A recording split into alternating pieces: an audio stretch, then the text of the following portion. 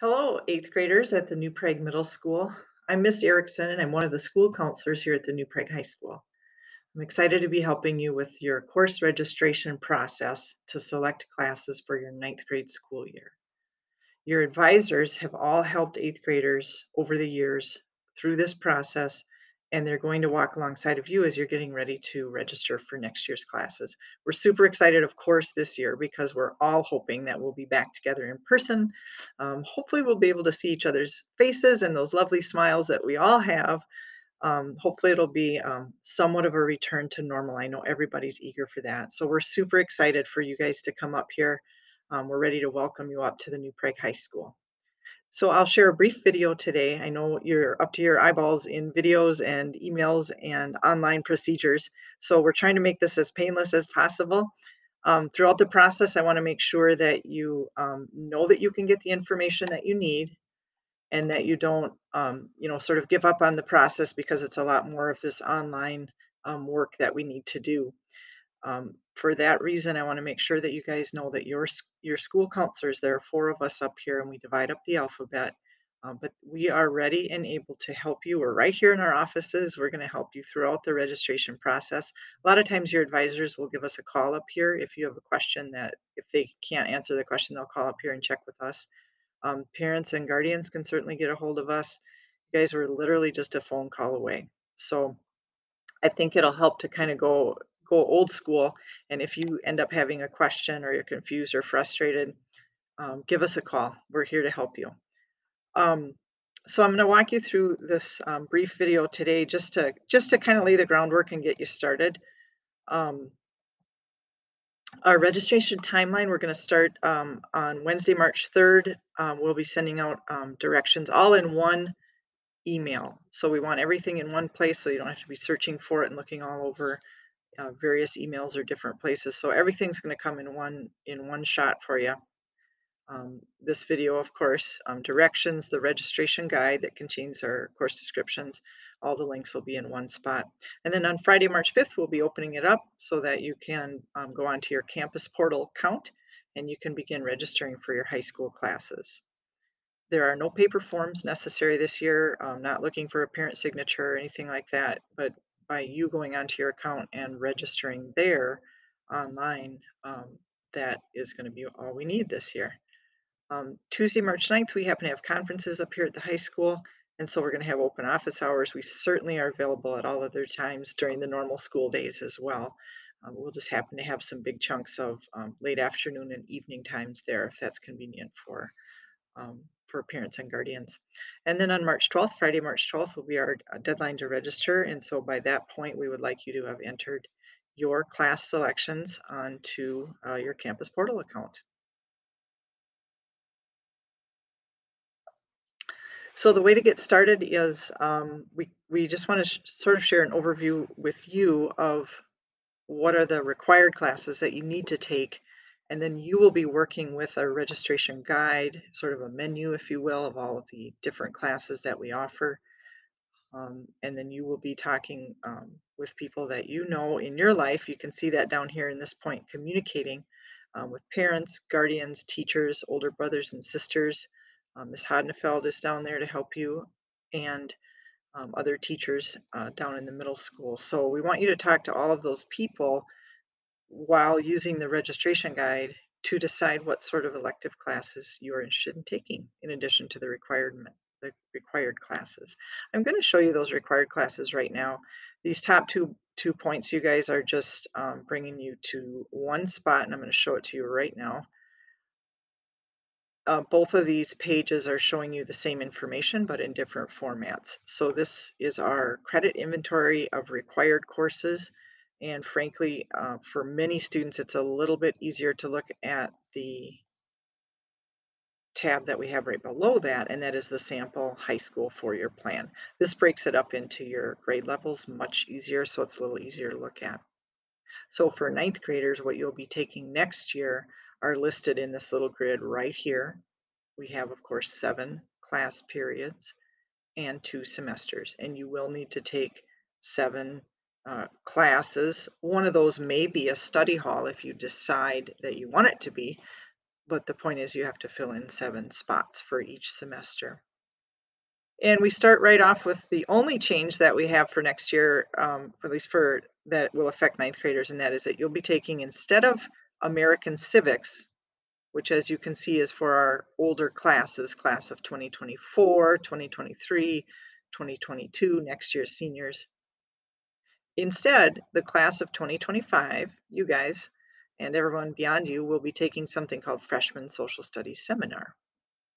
So that will be your social studies class. You will also take world history. You will take, as is shown here, ninth grade literature and composition, semesters 1 and 2, introduction to physics and introduction to chemistry, fitness for life, a technology class, and then you'll all select the appropriate math class. Your math teachers will be advising you as to which math class would be appropriate to take at the high school level. And if there are any adjustments to that, because we're only partway through the school year and you haven't really finished all of your math curriculum for the year, if there are any changes, we certainly can accommodate those later in the spring for your math selection in particular. And then fine arts can be taken anytime between ninth and 12th grade. There actually is a requirement to take 2 semesters of some of the fine art classes that we have to select from. We actually have a page devoted to the fine arts and what counts for the fine arts selections in our registration guide. So you'll be able to see clearly what sorts of classes can count for that. A couple easy examples of that would be band or choir. Some of you will be taking that next year, and so, for instance, band would overlay this fine arts uh, description under period 6 for semester 1. Band or choir would certainly count for one of the fine arts, and it actually would count for both of them next year because you'd have it semester 1 and semester 2.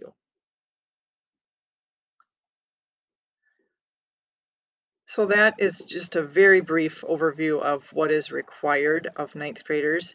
You saw on there that there were a couple spots left open.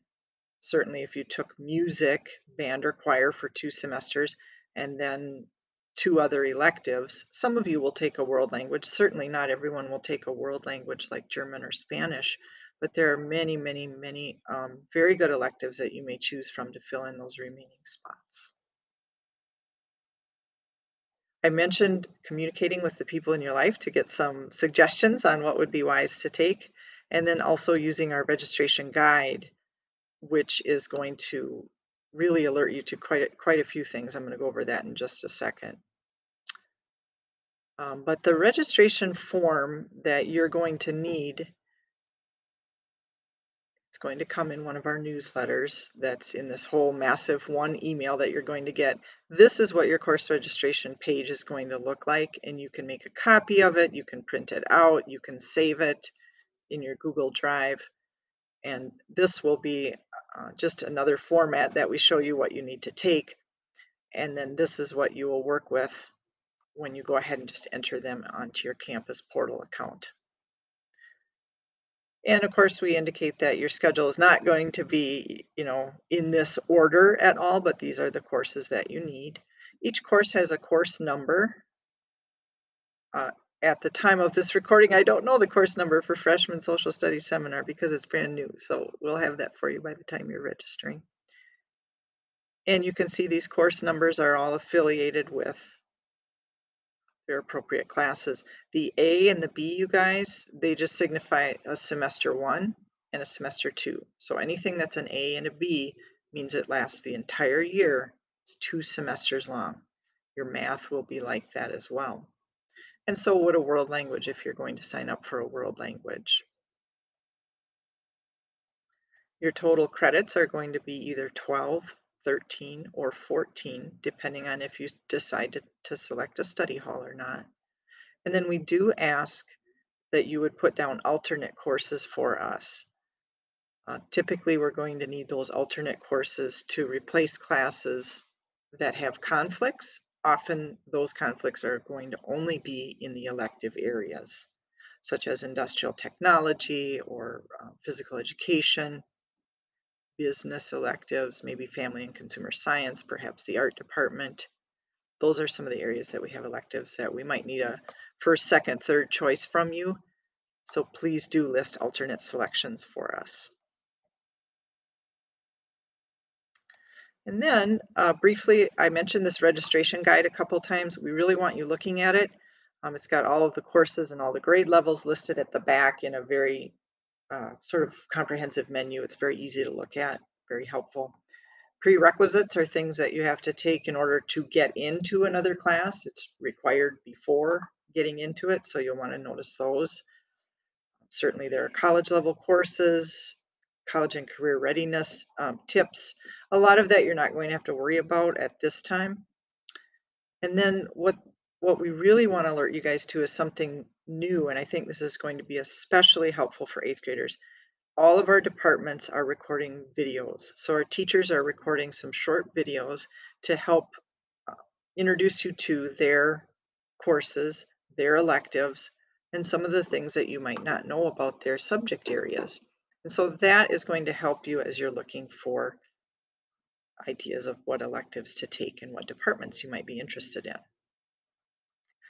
Videos are going to be very helpful. We definitely want to make sure that you look at them. For example, the language arts video is going to help explain if you are a student interested in possibly taking the honors language arts classes. The language arts video is going to explain exactly how to go about that. So each of the videos is divided by department, and it's going to be really important for you to take a nice look at those. Couple final points. Registration is not first come, first serve, you guys. So this is not, it's not a race. So take your time. We mostly want to make sure that mostly I'd like to get back to the proper screen here and see if it'll stay. There we go. Registration is not first come, first serve. We mostly want to make sure that you do it accurately. Don't worry about when you enter your classes as long as we get them in by the deadline of Friday, March 12th. Um, all your classes are considered equally no matter when you enter them on Campus Portal. We do want you to use that for your high school planning page. It's okay if as an eighth grader you're not ready to fill in all the blanks on that. You can focus on ninth grade primarily. The alternate choices, we really do use those in the event of a course conflict. So make sure that you select those with seriousness. And just so that you guys know, you don't actually select which semester you take a class. You may designate if you want one or two study halls. And there's a method that works that your advisors will be able to tell you if you want a study hall in the fall or in the spring. They each have a different course number. You don't select which lunch you have, and we do want you, of course, to plan to keep the classes that you take at registration time. A lot of processes go into place, including things like budget and hiring teachers to run the schedule. And so it really is important for you to take it seriously. We want to help you do a good job with your registration now so that there are minimal changes later on. So finally, just to finish up, complete your online registration in Campus Portal, go into your account. I think that will be familiar to some of you. If it's not, we have a nice little tip sheet for how to do that. And certainly your eighth grade advisors are going to know and be familiar with that as well. Follow the directions. We're going to be sending you a nice little newsletter that you will have these directions repeated in. Your required classes, the ones that are the same for everybody, will be preloaded. So you're going to see those in your account already. And then your math teachers will help you with your math class. Again, that deadline is Friday, March 12th. And you guys, if you remember anything from this video, please remember your school counselors are here to help. We are a phone call away, and we want to help you in any way that we can. So don't be afraid to get in touch with us. Thanks so much. Bye.